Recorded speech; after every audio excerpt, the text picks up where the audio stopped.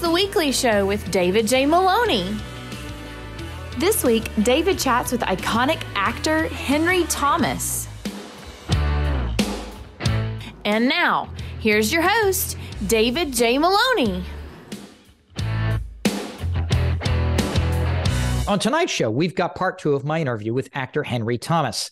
He originally won our hearts as the little boy Elliot in one of the most iconic films of all time, Steven Spielberg's E.T. the Extraterrestrial.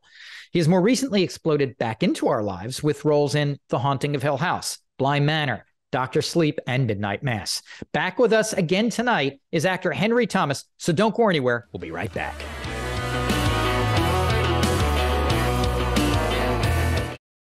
It's obvious from looking at your CV that you never stopped working. You've always remained a working actor. But for younger people who've seen E.T. but have missed out on your other work, it's almost like you exploded back onto the scene when you met Mike Flanagan.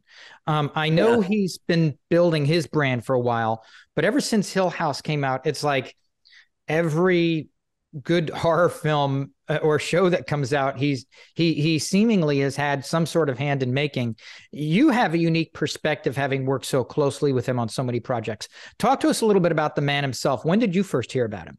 I met Mike in 2014 in a general meeting, but he was talking about this film that he was doing, Ouija, Origin of Evil, which is sort of a sequel, prequel to a Blumhouse movie called Ouija, which I hadn't seen. I'm, ironically, I'm not much of a horror fan. I don't know much about the horror world, but I met Mike and he said, I'm a big fan of your work and I want to cast you in this as Father Tom, but I want to cast you in everything that I do.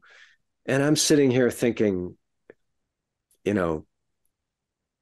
I was about to fade into obscurity. I was just probably a couple of years away from just kind of slipping off the edge of the known world. And here's this guy who wants to say I'm his favorite actor and put me in everything. So I didn't believe him. I thought he was just selling me some Hollywood line. But the part came through and I did it. And I had a blast working with him. And he was the most organized director I've ever worked with. Everything is lined out. He's got a shot list that he's built sets around. So I was kind of taken aback by his enthusiasm and his proficiency, I suppose. And then he kept good on his word and he kept feeding me these parts. Every few months I would get a call and he would say, I got something, do you want to do it? And I had never experienced that before, so it was kind of fun. And it's been fun working with him because he never gives me a dull job, I suppose. I always have to either make something out of it or find something to do with it that kind of sets it apart. And as an actor, that's been a challenge and a pleasure to work with characters like this over the years. It's been fun. Hill House, I mean, my God, that show felt like it came out of nowhere. And then it just took Netflix completely by storm. Is that how it happened for you as well? Like what you were talking about, how kind of the role came about? Yeah, well, I mean, Mike had told me, Mike was like, yeah, I want to cast you as a lead in this movie. And I said, well, Mike, the studio is never going to let you cast me as the lead. Well, don't be so sure, Then a few months later, it's like, it's not the lead, but I have this role for you that I think you're really going to like, and you can really do, So, it was a bit of a funny, Hollywood shuffle, but I always thought it was admirable that Mike kept trying, I mean, I kid you not. I mean, it gave me so much unadulterated joy to see you killing it in that show. And I guess it just proved once again of what Spielberg saw in you all those years was correct, you know? So to me, Mike Flanagan is one of the best directors working today. And so now you've kind of worked with essentially, in my mind, two royals. How did their styles compare? What are their unique strengths when you set them, where are they very similar and where are they different? I think they're all very similar in attention to and management of the story. You know, being able to bridge the gap between audience and I suppose the inner voice of the characters. I think the great directors always have that in mind, working in conjunction, which I think is difficult to do. You know, it's difficult to see the piece as a whole before it's assembled. What was it like working with so many child actors in The Haunting of Hill House? I mean, the Crane Kids, having been in their shoes.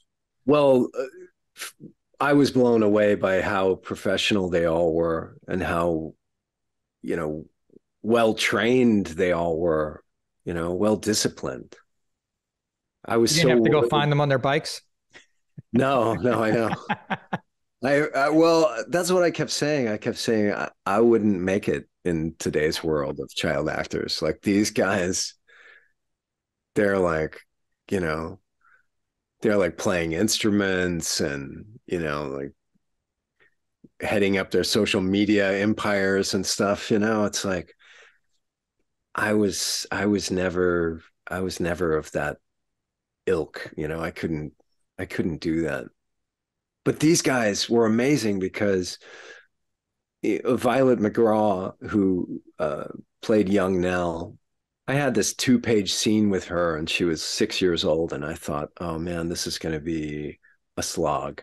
You know, this little girl, you know, we'll have to shoot her stuff first and then I'll be there by myself, probably doing the rest of, you know, she was so on it. She knew the scene better than I did. She never missed a beat. She picked up her cues. I mean, she's 5 or 6 years old. I couldn't believe it. Did any of them have any idea of your background, of your ET pedigree? Yeah, they all knew. They all knew, and you know, I gave them all. I gave them all a gift, an ET related thing. I think I gave them a book about the making of ET, and signed it for them all, as you know, as kind of a starting gift. Now you said you were never a big fan of horror films before signing on to do Hill House.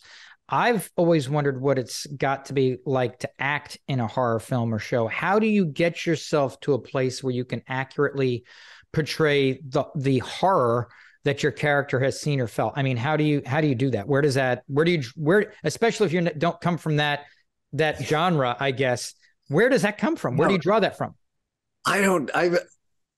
I spend a lot of my time laughing on horror sets because, you know, usually like the first and second act, you're building these incredibly intricate characters with, you know, backgrounds and worlds that they come from. And, you know, they've got real struggles. And then in the third act, you just throw it all out the window and do whatever illogical thing the script says, you know, to get to the end.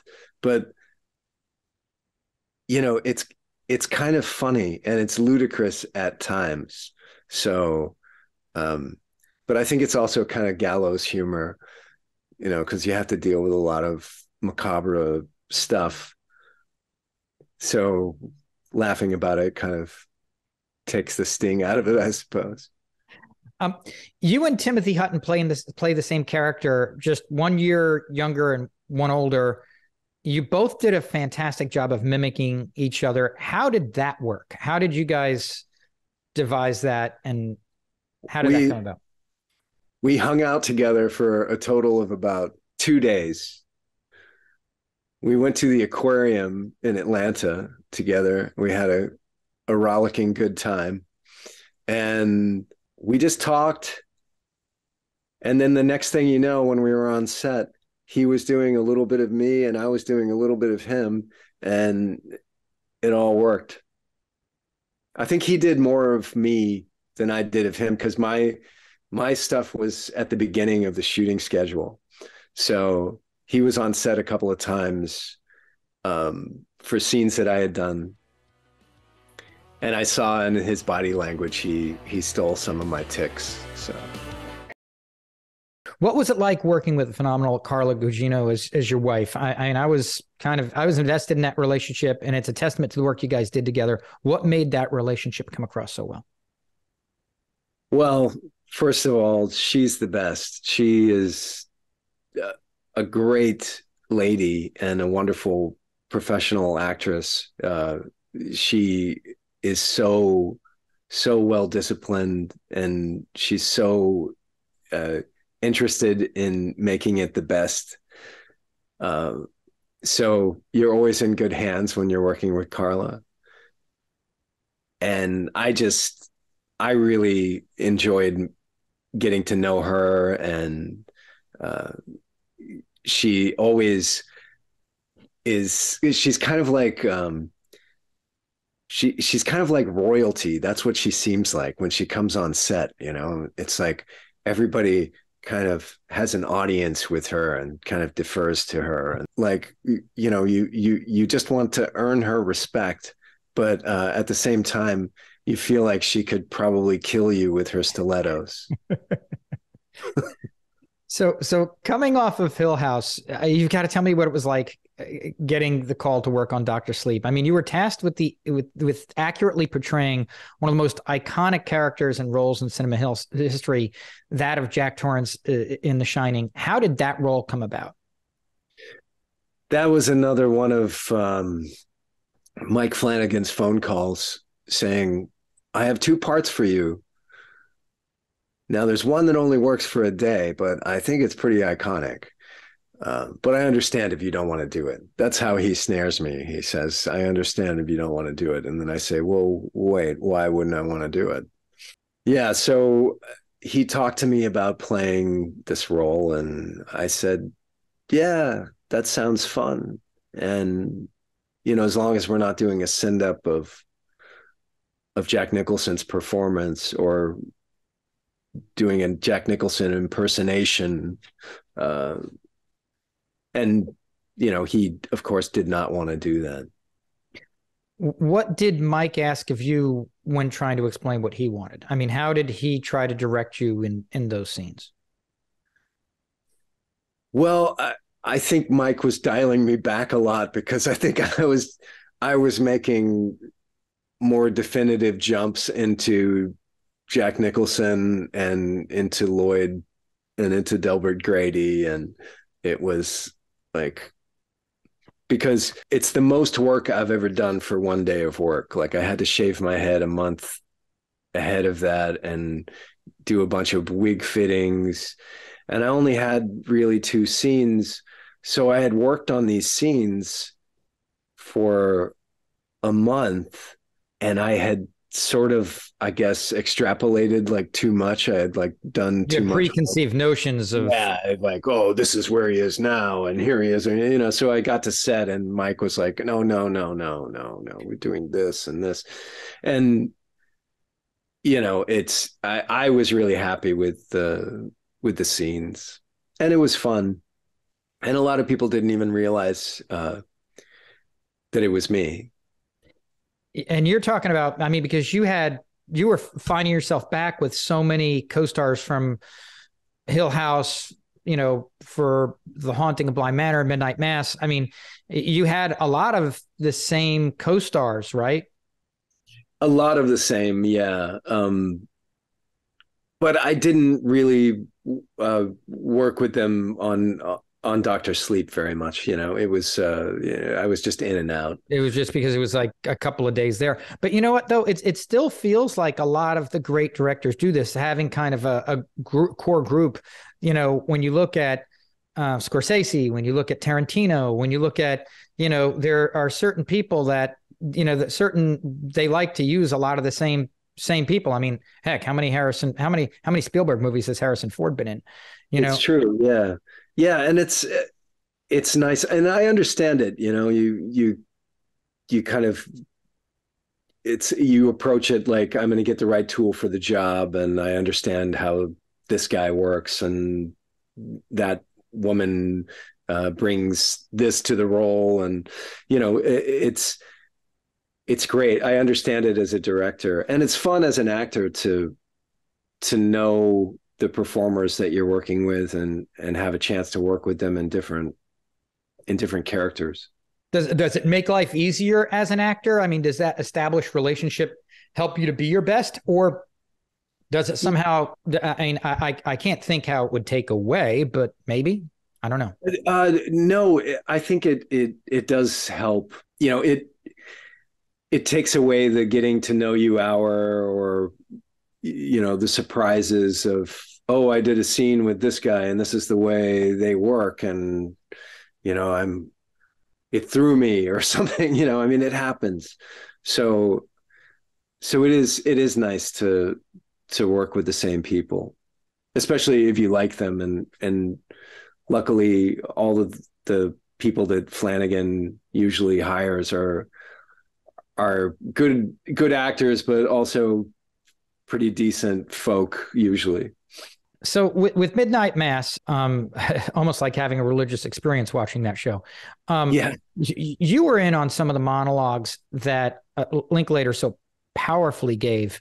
What did you think of his performance and what he was able to deliver there?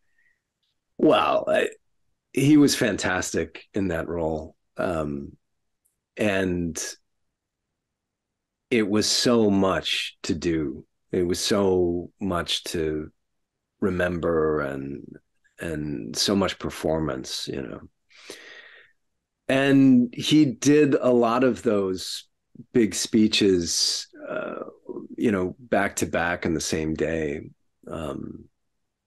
I sat in the church for most of Midnight Mass, like as a featured extra, most days. And so I got to see a lot of his work, and I was very impressed. I mean, we all were very impressed. Do you ever have like, holy crap, I'm feeling things right now moment, like so many of us did watching? Like, I mean, when you're actually in it and somebody's doing something like that, I mean, obviously it's designed to evoke certain emotions, people watching it on film, but do you have moments where somebody's giving such a performance that actually evokes the same emotion from you as an actor, or just as a person literally on set? Oh, for sure. Yeah. And it's great when you have speeches like that you can see, because it really, it's an unadulterated performance. And it helps you draw too, right? It helps you draw. Oh, yeah, for sure. Yeah. And it's all happening at once in real time, which in film, you don't get that a lot. So it's nice. And, Mike Flanagan, he really, really, he loves a speech, he loves a monologue.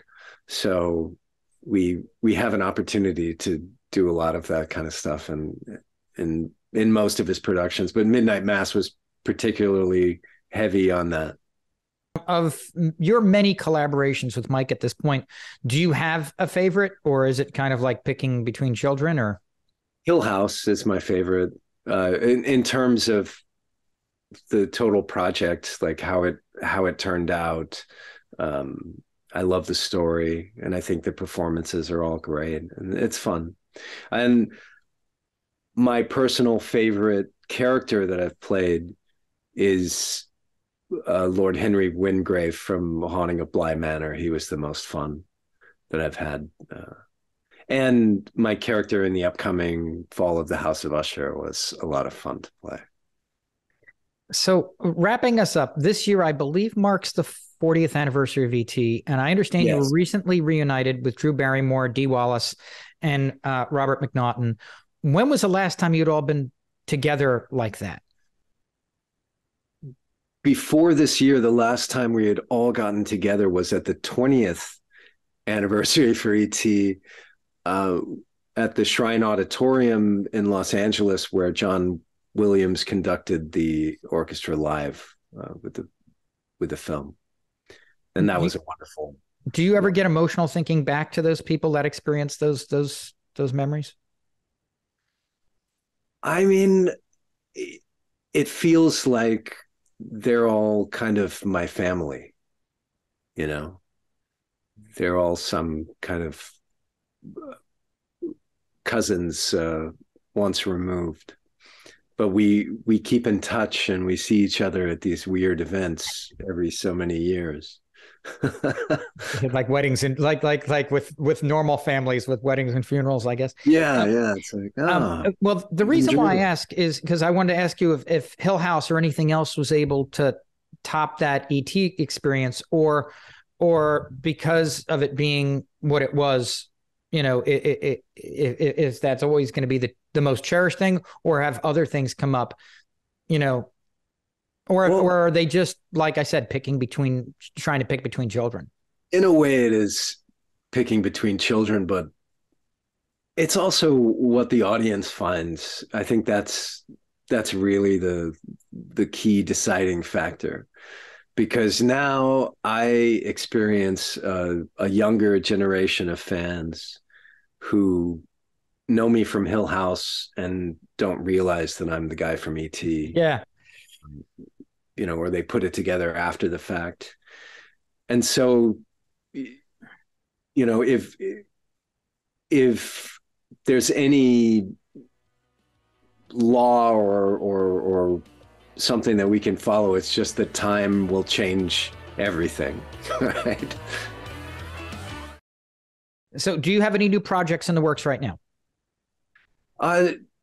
I have a couple of things, some independent films that I'm doing in the first quarter of next year. And I have, Fall of the House of Usher. Mike Flanagan is going to be released on Netflix at some point. I don't know when, next year in 2023. And that's all I know. I have various irons in the fire. I have a book that I wrote that was published in 2019 that's being printed in paperback this year. It's called The Window in the Mirror. So you can pick it up if you like The Lord of the Rings or Game of Thrones. It's sort of that ilk. And for those, otherwise I'm just working, same old thing. Yeah. For those whom are not already following you on various socials, but would like to, are there places people can follow you? Yeah, you can follow me on Instagram at HJ Thomas Jr. JR. Henry, thank you so much for joining us today. It's been an absolute pleasure. Ladies and gentlemen, Henry Thomas. Thank you so much. Thanks for having me on your show. I've enjoyed it.